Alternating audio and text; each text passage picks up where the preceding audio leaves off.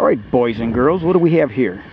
Underneath this TeleGizmos T3R6 All Weather cover, and I did a review of this with a demonstration with my power washer.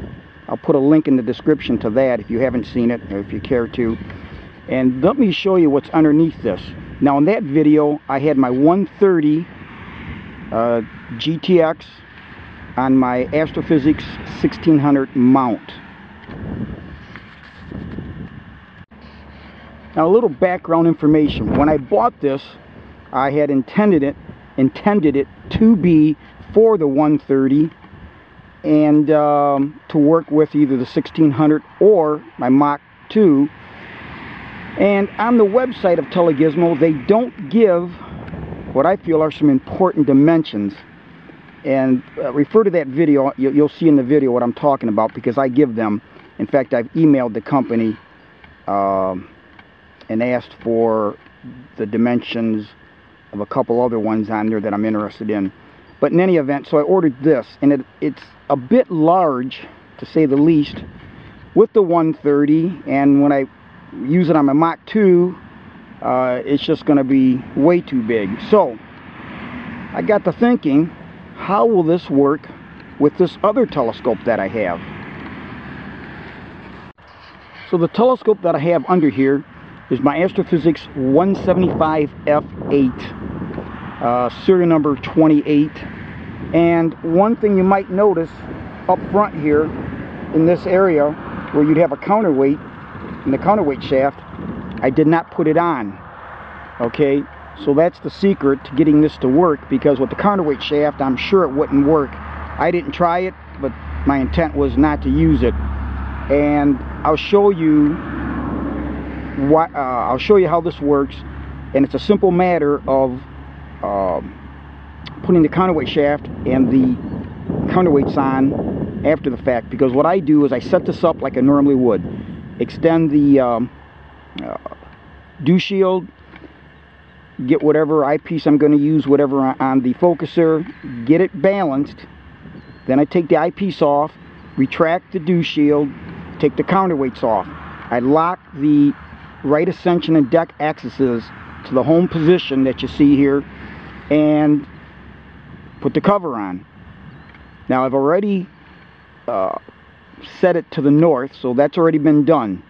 So now it's a simple matter of taking the cover off, putting the counterweights back on, and putting them where they belong, and you're good to go.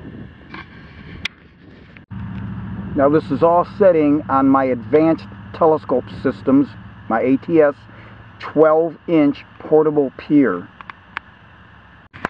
Now this Night Eyes cable that you see here, these tie wraps, are the same one that I used in my video. That's why I said refer back to that video. You'll see how I put it together and which one it is. This is the longest one that you see in that video. This worked down at the bottom. With this particular setup, I only needed the one tie wrap right down there at the bottom. So now this is the eyepiece on that you see right here. And for this, I didn't put it on because I was double checking to make sure it works. But in the other video, saw that I put a towel around to protect from any possible damage, anything sharp. Well, down here you've got a couple things on the eyepiece end here. I will put that towel on this when I use this for protection. So you've got a couple knobs here, you see, stuff like that. So just the eyepiece end. Everything else, there's nothing that I would consider harmful to this cover.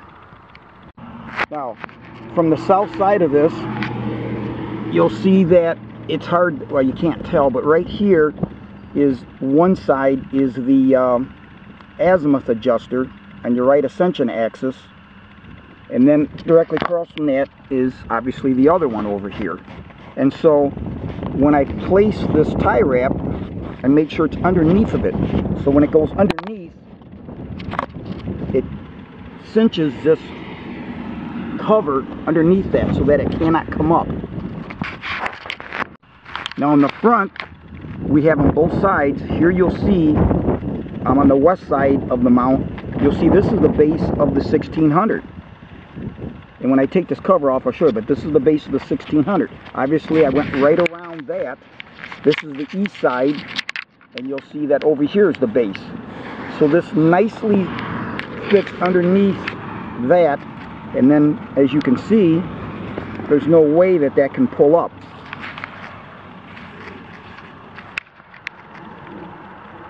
So here, guys, you see what I was talking about at the focuser end. So, as I did in the video when I did the review of this product, I will wrap just from about here down this area of the focuser, and then use the same type of night eyes thing to hold that towel, just to kind of help protect it from these areas here.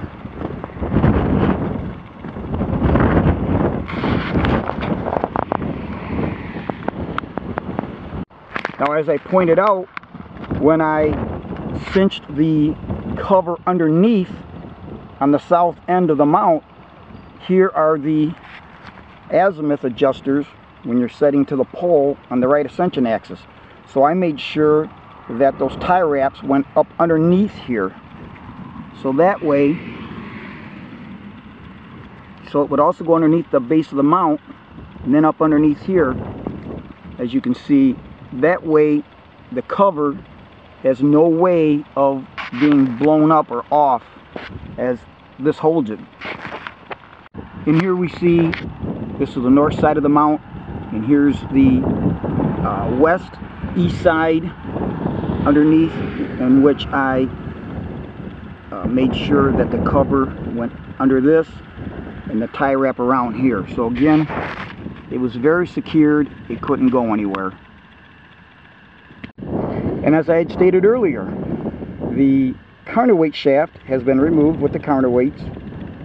The dew shield has been fully retracted in. The eyepiece focuser is retracted all the way in.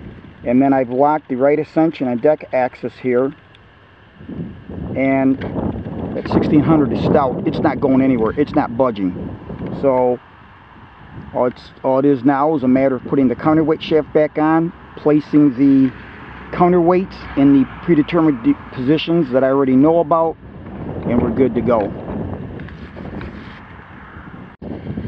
Now, somebody might say that that's a lot of work to go through, you know, having to take the counterweight shaft off and put it back on. I don't feel it is.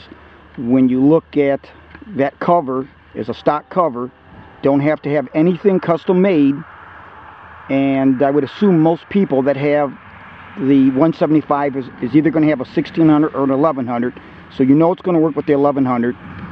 A simple matter of putting your counterweight shaft and weights on, and you're protecting a lot of expensive equipment. The other thing is the electronics, they go on very, very quick. So that's another thing that I put on the CP4, the keypad, and the cables connect, and you're good to go. So that's all stuff that can be done, pulling the cover, putting the counterweights on, and attaching all the electronics under 10 minutes. So again, I feel that the protection that you get is worth that little extra effort.